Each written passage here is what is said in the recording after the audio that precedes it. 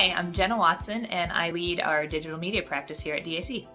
My name is Samuel. I'm working at DAC and I work as a digital media specialist.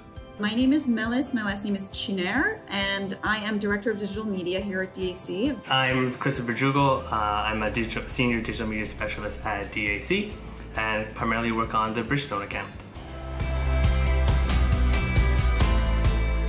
My entire career I've worked at agencies, so I can say that here at DAC it actually is different.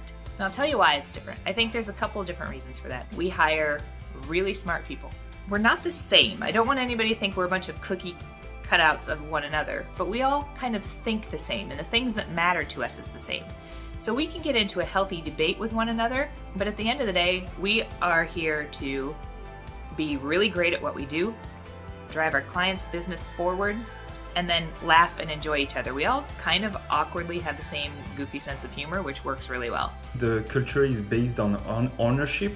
I have, for example, full ownership on the tasks that are assigned to me, meaning that I have full responsibility, of course, but for me this is a sign of trust between my managers and myself, and I think that's how we can achieve the best outcome. So when I think about the culture at DAC, it really comes down to the people. And that's one of the benefits at DAC actually, because there's different offices all around the world. And once you actually get to speak to some of these people, you learn so many different things that come from different walks of life. So this is one of the meetings that I have with any new recruit coming in. Is I will talk to them about our performance contract system and also talk to them about our leveling.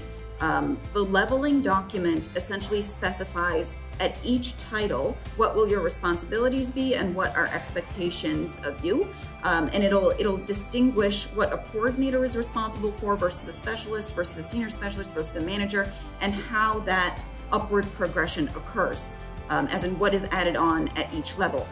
Then after that, we will go through a performance contract template together, and the new recruit will put together a performance contract that we will then review together, kind of set goals for the next 3 months, and we review that regularly and essentially try to get people to grow. I've been at DAC for a year right now, and for career progress is defined by me, but with my managers we define how DAC can be successful and how its clients as well can be successful, and what do I need from DAC to achieve all that. Like, they help me, guide me, push me, they taught me things that broaden my mind and made me think outside the box in terms of that. But career progression, as long as you have a good work ethic, you're curious about learning about different sorts of media, there's a long runway for you. Yeah, career progression, that's another thing where I have other experience that I can speak to. At other places, you have 1, maybe 2 chances to get promoted during a year because they have cycles, right? So if it's not review time, then you're not getting promoted. DAC doesn't do that here. We promote based on merit. When people are ready, they will get promoted.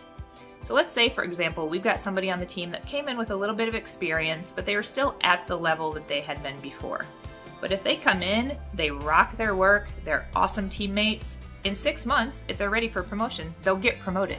So we are very much a kind of work hard, work smart, get promoted type of agency, and I think that's really different in the digital media landscape.